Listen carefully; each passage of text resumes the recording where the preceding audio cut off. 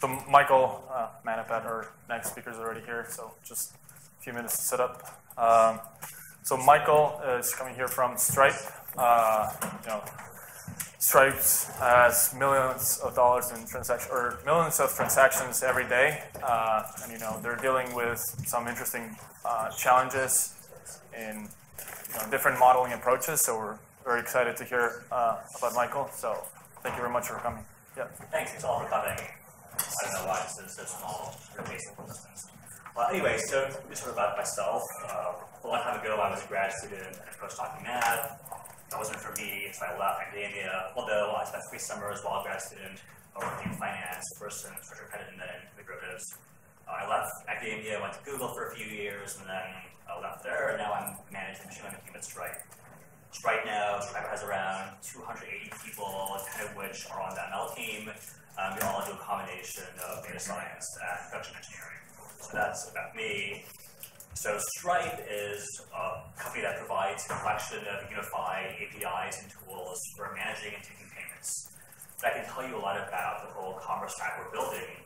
The thing that's important for today is like the most basic primitive that we have at Stripe, which is just the ability to take a payment, in a particular credit card payment. Here's a very simple Python code for charging a credit card. It actually exists. You can go do it yourself. And so at the very core of Stripe is just like this primitive of taking credit card payments. So what happens when someone charges a credit card? Well, see, there are just a few things. Ideally, nothing happens. You take a payment, render some service or ship some good, and your customer is happy, and that's it. So that's the ideal outcome. Another outcome is that the payment is refunded, obviously. And the one that I want to talk to you today about is the last one. That is when the cardholder disputes or charges back the transaction. So fraud detection is one of these canonical ML problems. And so we'll talk about how we think about that as a plan for today.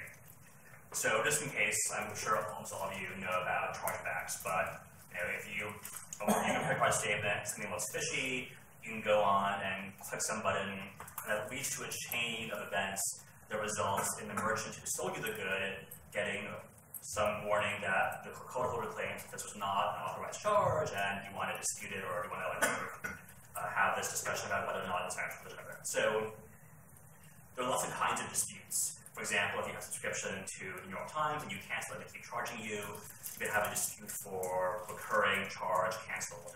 But the kinds of disputes we care about the most are ones related to fraud, so fraudulent disputes.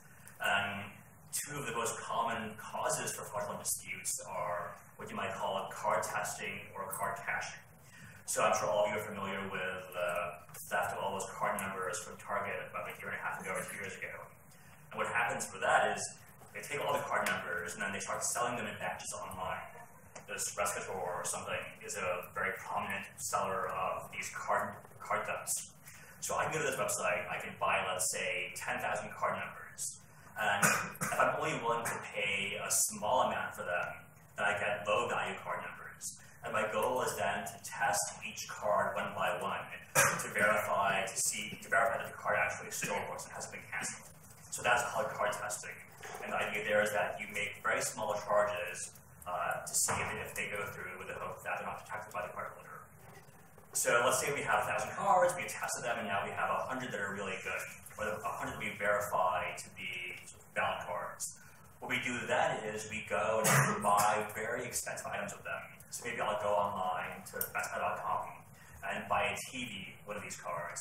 And I'll go sell that TV on Craigslist or on the corner of my sidewalk and net the profit. And then the cardholder is left recording the charge, they dispute it, and then Best Buy ends up having to eat that charge. So card testing and card caching are sort of the 2 canonical ways that fraudulent disputes, at least for card not-present transactions, arise. And one thing that's interesting about this is it takes quite a long time, as I'm sure you can tell from the credit card statement cycle, for these labels to come in. So we have charges, we want to know which are fraudulent, we often have to wait 60 to 90 days before we get information as to what charges are bad and good. Just in terms of vocabulary, I'm going to use dispute and chargeback interchangeably, both as an and a verb, and that's sort of the thing that we're trying to detect here, whether a charge is going to be disputed as fraud.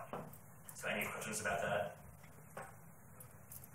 So, yeah. So the reason it takes 60 days is because they wait 60 days to test it or to test No, just because, let's say my credit card gets stolen today, and it gets tested today. I only got my credit card statement, say, 30 days from now. I mean, the actual distribution of time to arrival for disputes is something like nothing for 5 days, and then you have the CDF, like, inclusive linearly over the next 60 days. So they come in the right variety of times, but you have to wait at least 60 days to sort of have a complete picture.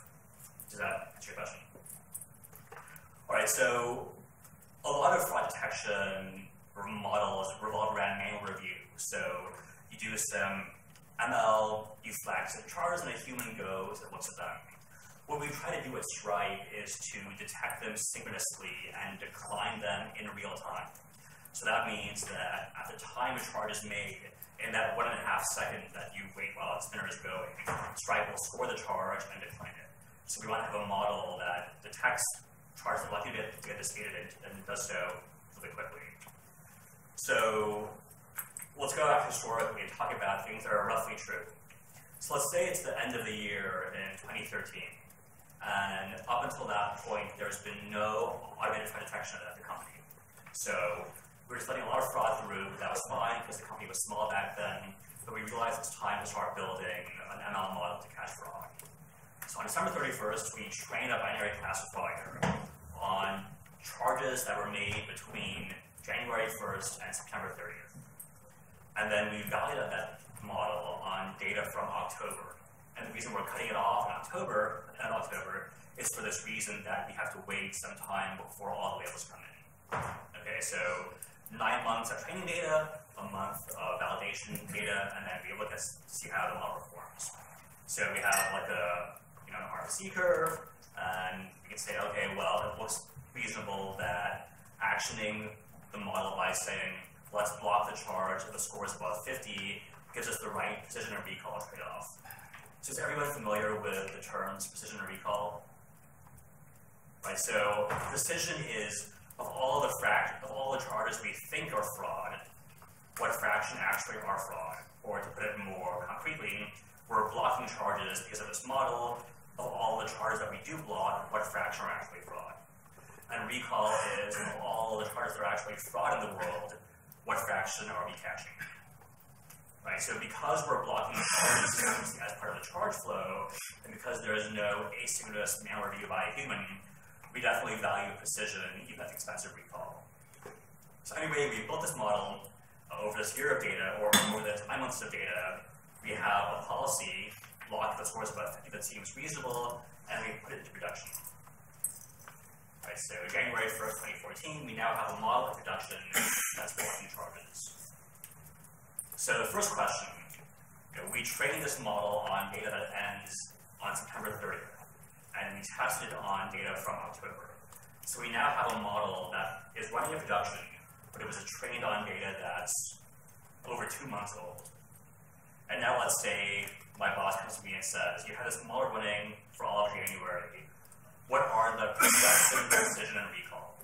So not the precision and recall from cross-validation, but the precision and recall of the model as it's running in the real world.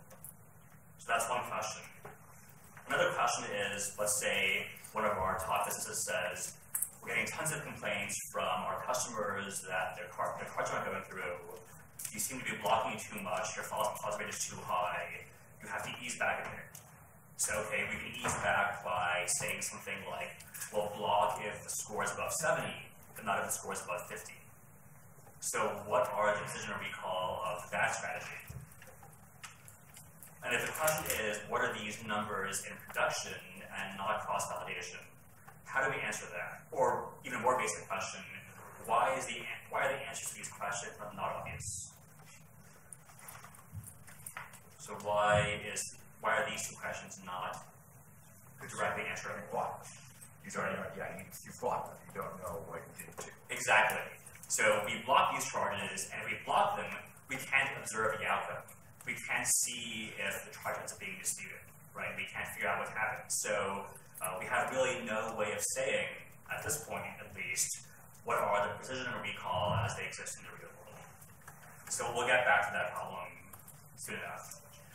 So let's say it's a year later. It's now December 31st, 2014. And for a number of reasons, we decide it's time to retrain the model.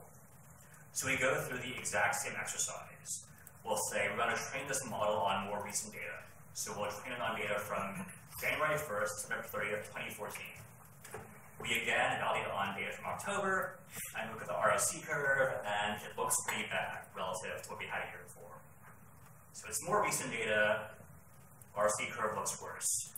And then let's say we put it into production, and the results are terrible, in the sense that we're getting way more complaints than expected. The results are even worse than they were, or than the consolidation suggested. So what happened here? You were training on your filter data. Exactly. Right. So again, we were already blocking charges in production. And if for training, all we could say is we're now going to include charges for which we observe the outcome, i.e. they were good or disputed. That means we're essentially training on the residual, or just the charges that were not blocked by the previous model. Right? And in some sense, these are the hardest charges because they may have been fraudulent, but we didn't catch them originally. So, one possibility is we'll run the 2013 model and the 2014 model in parallel.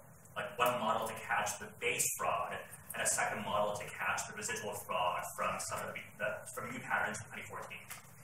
That's also problematic, right? One problem is that we can't evaluate the precision of recall of this ensemble. And more importantly, in the areas in which the 2013 model was bad in terms of precision, there's no way to get that back, right? So doing this ensemble model is not really feasible in the long run. And we can't, in 2020, have 6 different models running for each of the past years. So the situation is, not that great. And what we really want in both of these cases, and by these cases I mean the case of evaluating the model in terms of the production performance and of retraining new models, what we want is an approximation of the distribution of charges that would exist in the absence of our intervention. So we have all these charges in the world. Some of them get disputed, some of them get refunded, some of them are fine. And we lop off some fraction of them because we're blocking charges. When we evaluate, when we train, what we want is to assemble some approximation of that original distribution. Does that make sense? So the first question is, or our next question is, what can we do to estimate that unconditional distribution? What's the most basic thing we can do to take a step towards answering these problems?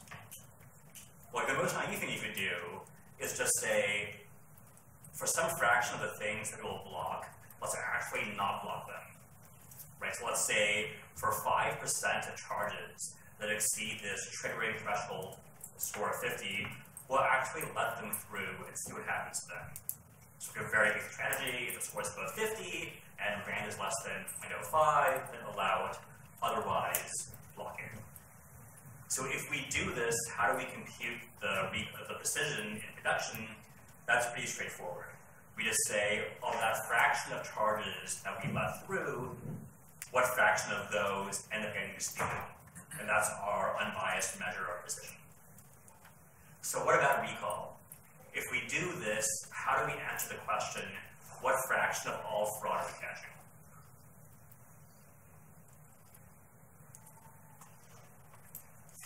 So let's say we have the following situation. There are 1 million total charges, and 90% of them have a score below 50. So they are fine and let them through. Of those 900K, 10,000 get disputed. Since we didn't block them, we can observe the outcome, and we can see that 10,000 of them were charged back. And 890,000 of them were fine. Now let's say the other 100K had a score above 50. So those are the charges we thought were fraudulent. And we let through 5% of them, so that's 5,000 charges. And we then get to observe the outcomes for those 5,000 charges. So let's say 1,000 were not fraud, so they were false positives, and 4,000 were actually fraud. So the total amount of fraud we've actually caught here is not 4,000, but 4,000 times 20. because for every chargeback we observe in the set of charges we let through, there were roughly 20 in total that we would have blocked, one of which was allowed to go through. So our estimate for how many chargebacks we caught was 20 times 4,000. And the total amount of fraud is 80,000 plus the ones that we would not have caught anyway, there's 10,000. So our total recall is 80,000 over 90,000, or 89%. So that's our answer to the question of how much of all the fraud that exists are we catching with this block if the score above 50 is above 50 policy. Any questions about this calculation?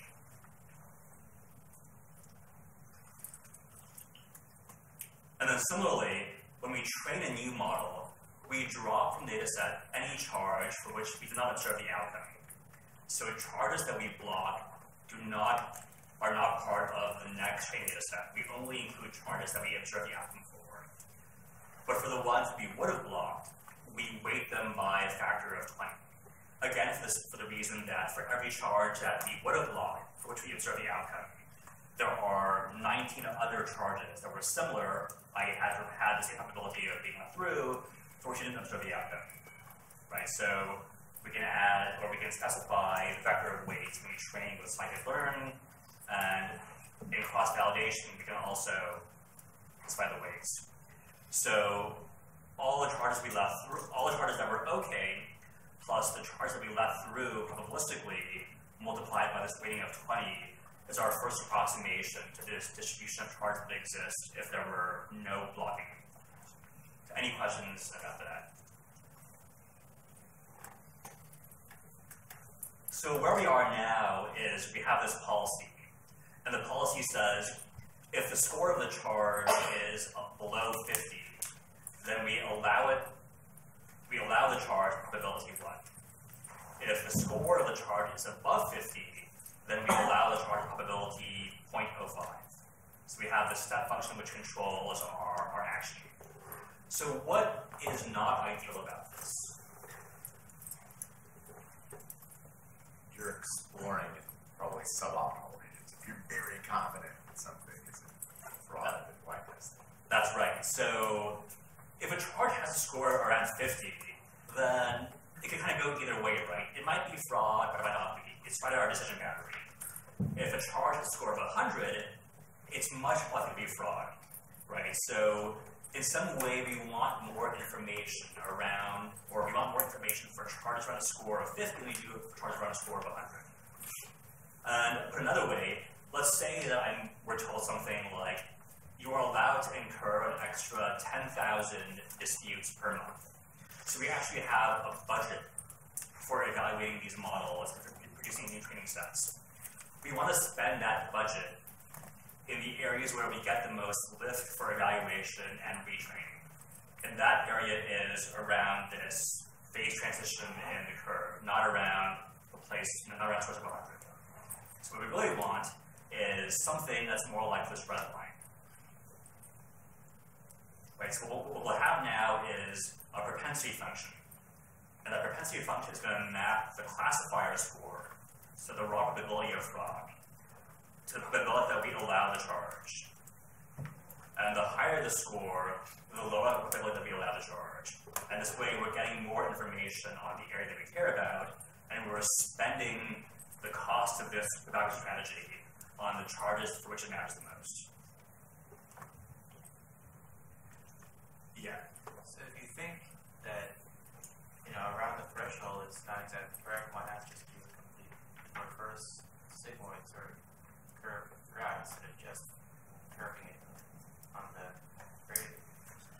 So I guess the core of the question there is, why is this sigmoid asymmetric?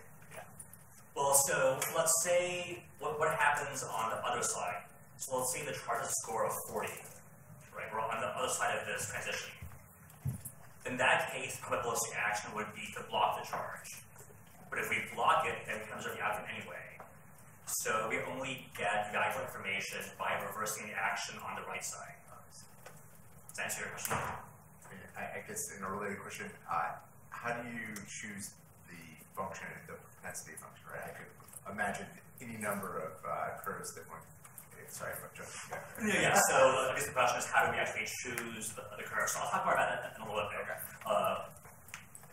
And I'll actually reference a paper where they have a whole section on crazy gamma functions you can use. But if you just to answer it briefly, it turns out that for any simple function is not that bad. And the shape of the function controls this exploration-exploitation trade-off, but it's not that important, except for a few technologies, which I'll mention in a bit. So what do we do in production now? We have this propensity function, which is this red line up here, and we say, okay, well, let's score the charge. We have the classifier score, which is the score variable. We map it to the propensity score, which is this variable PS, and we have two booleans now. Would we have blocked it unconditionally, which is the original block variable, and then will we still block it? And then we just choose a random number between 0 and 1 compared to the propensity score. If it's not the propensity score, then we block it. And then we take the action, and in our record, we log each of these things. We log the charge ID, the original score, the propensity score, the original action, and the chosen action, which is our chosen modulo the probabilistic decision. So you go to your records, and every time there's a charge, we have a record with these entries. So let's say charge 1 has a score of 10. Probability to be allowed is 1.0. We would have allowed it, obviously. We do allow it, and it turns out to be fine. Right? Charge is okay, no dispute. We have a charge of score 45. P allow is again 1.0. We choose to allow it in both cases, and the outcome is that ends up getting disputed. So that ends up being fraudulent. Score of 55, probability to allow is 0.3. The original action is to block, and we do end up blocking it. Score of 65, probability to allow is 0.2. We would choose to block it. Normally, we reverse it by this random choice and allow it, and we get to observe that it was charged back. And there are just two more similar cases. So we have this record now for every charge. The original score, the probability that we allow it, the chosen, or the original action, and the chosen action, and the outcome. So as before in the case where we were uniformly allowing these charges, we will again, for analysis, only consider charges for which we can observe the outcome. But now, instead of weighting them uniformly by 20, so 1 over 0.05, we weight them by 1 over the propensity score. Right? Because if we have a probability of 0.1 of allowing the charge, and we do allow it when we observe the outcome, then there are in total 10 charges for which the policy would be to block it, for which we would expect a similar outcome of a dispute.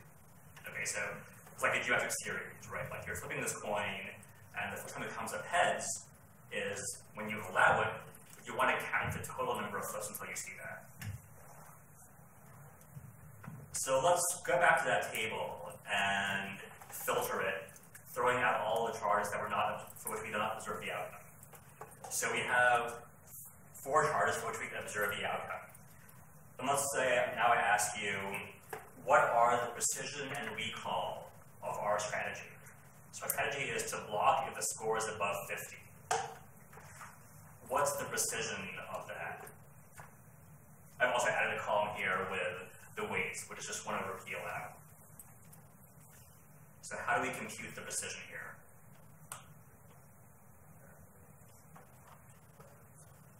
Any volunteers? So if there were no weighting and there were just counts, you would say, how many charges meet this policy of score above 50? And how many of them were actually fraudulent? But now we have to add these weights in. So instead of just counting the rows, we'll count things by weight.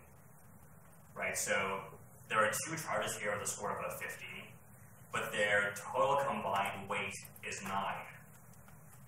And of that total weight of 9, 5 units of weight were actually fraud. Right? So the precision is 5 over 9. So what about the recall? So of all the things that were fraudulent, there was a total weight of 6, right? Charges 2 and 4. And of that total weight of 6, 5 units of weight were caught by this policy. So the precision is 5/9, and the recall is 5/6. So that's how you would do this calculation given the production data. So what about a counterfactual policy?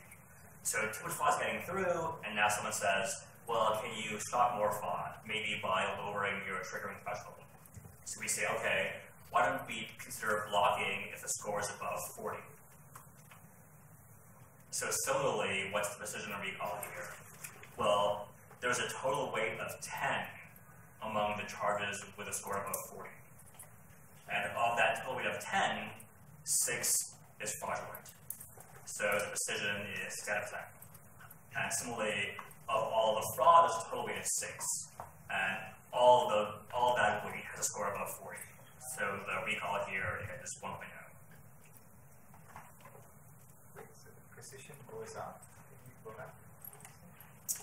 Yes. So you would think that as you lower the threshold which you block, the precision would go down monotonically. But that's not true if you're catching so much more fraud by lowering the threshold that actually results in an increase in precision. Yeah, I see. Yeah, it's more because of the discretization in some sense, right? Yes. And lastly, the other way. Too many false positives, so let's raise the threshold. What's the precision recall if the score is above 62? Send some more computation, all of the weight is fraudulent, so the precision is 1, and 5 out of 6 units of fraud is caught, so the recall is 0.83. So any questions about how you do these weighted calculations for model performance?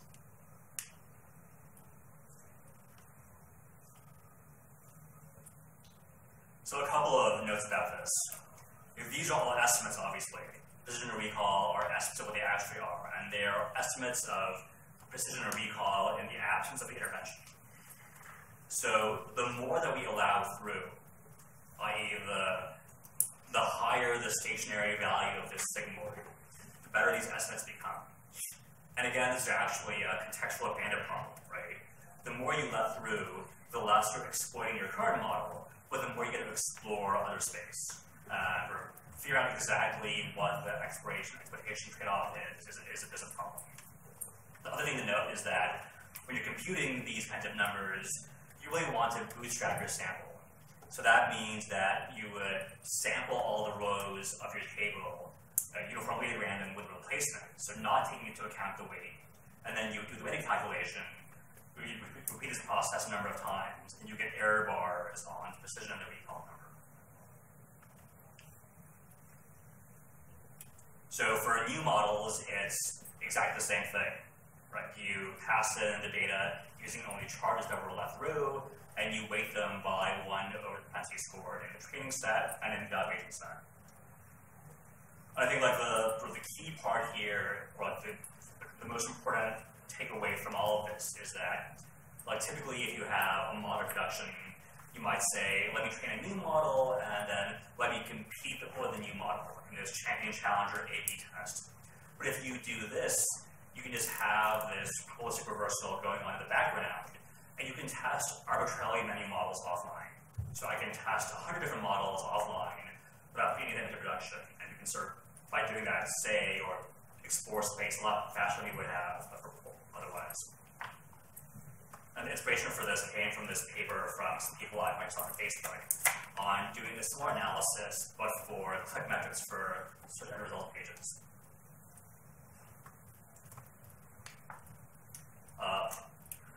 So the last things I want to talk about are just technicalities.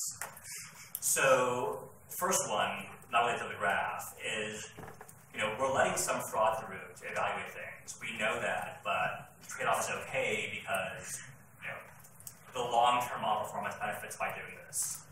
Can anyone think of any other attacks that could be made, or any other vulnerabilities that we're dealing here? So we know we're admitting that, okay, some fraud is getting through because we allowed it to go through. Are there any other vectors for things that might be sub-ideal here? I know this is a very ill-posed question, but I'm wondering if anyone has anything there any autocorrelation in the fraud activity? And you tested for that?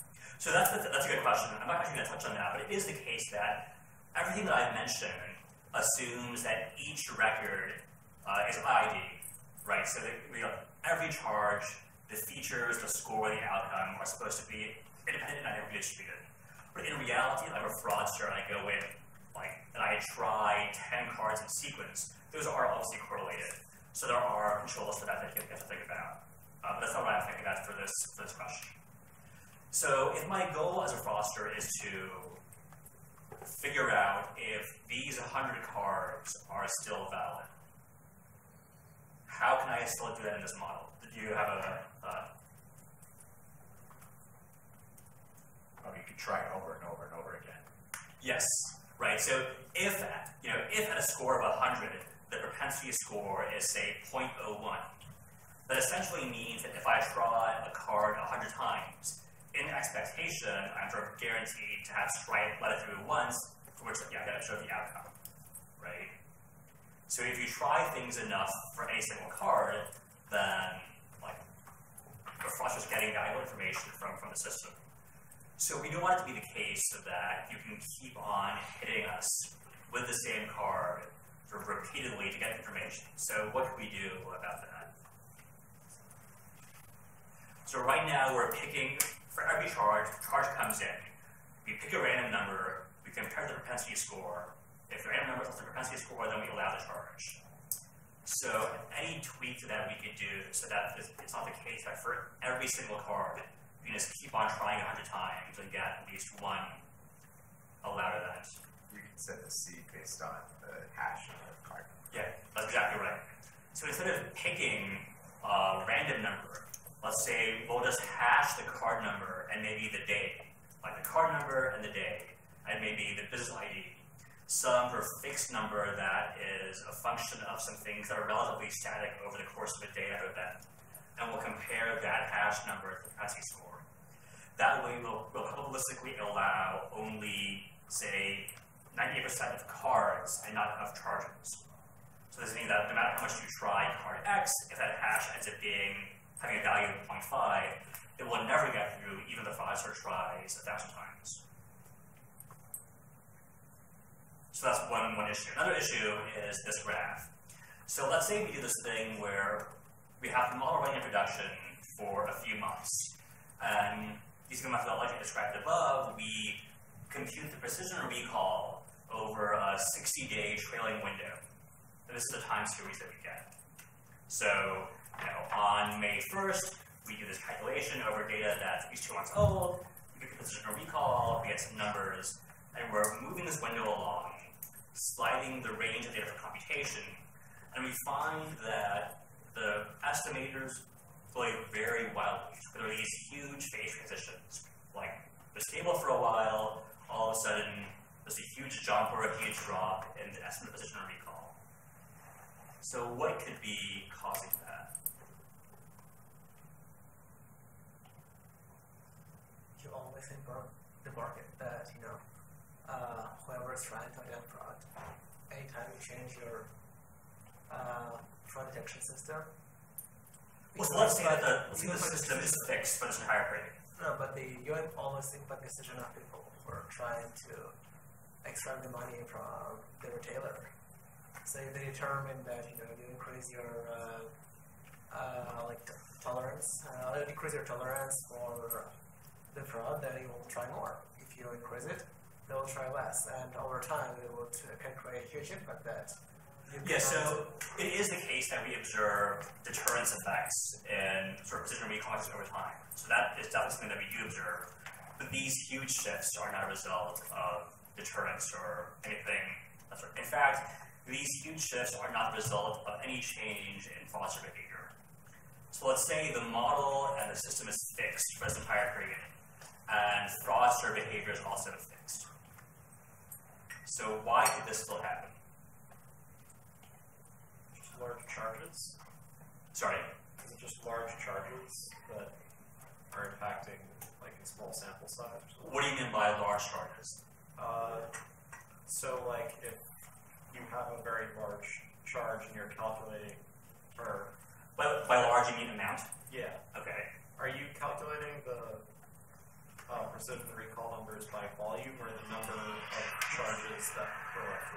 that's a good question, which was, do we compute these metrics based on count or based on dollar volume?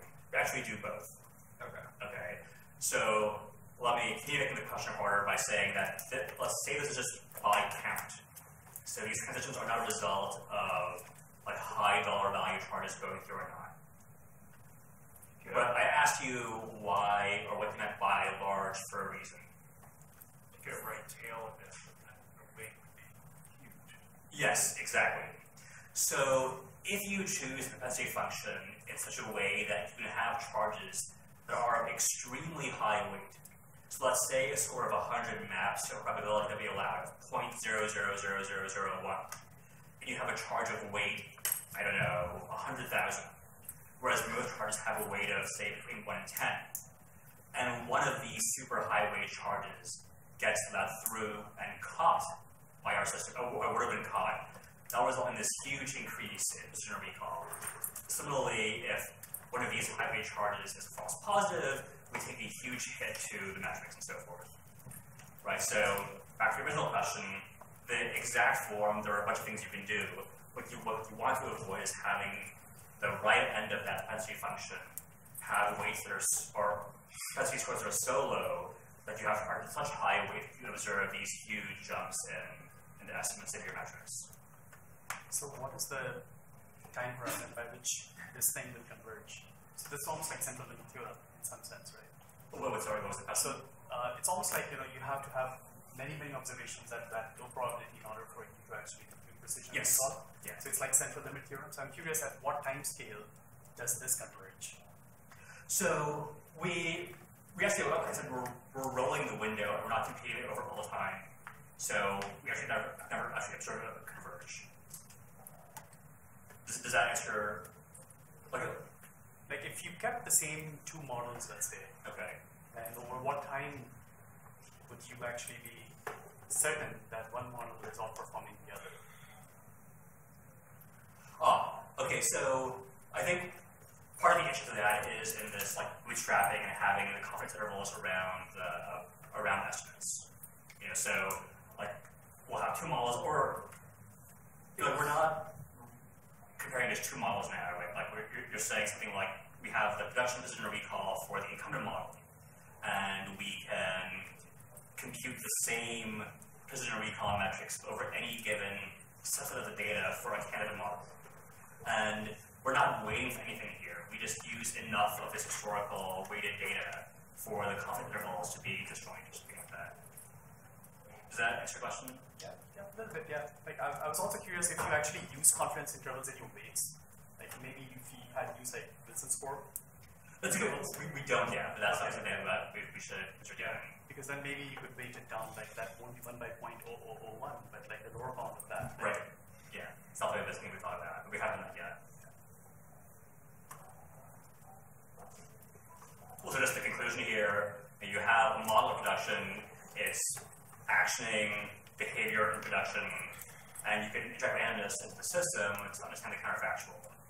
Instead of arbitrarily testing just two models in this champion challenger or A/B test format, you can test arbitrarily many models and policies offline by saving this log data with the propensity scores and all the actions. This is work being done on my team by three of my colleagues, Ryan, Rob, and Melissa, and shameless plug, we're always looking for engineering data scientists in case you know anyone.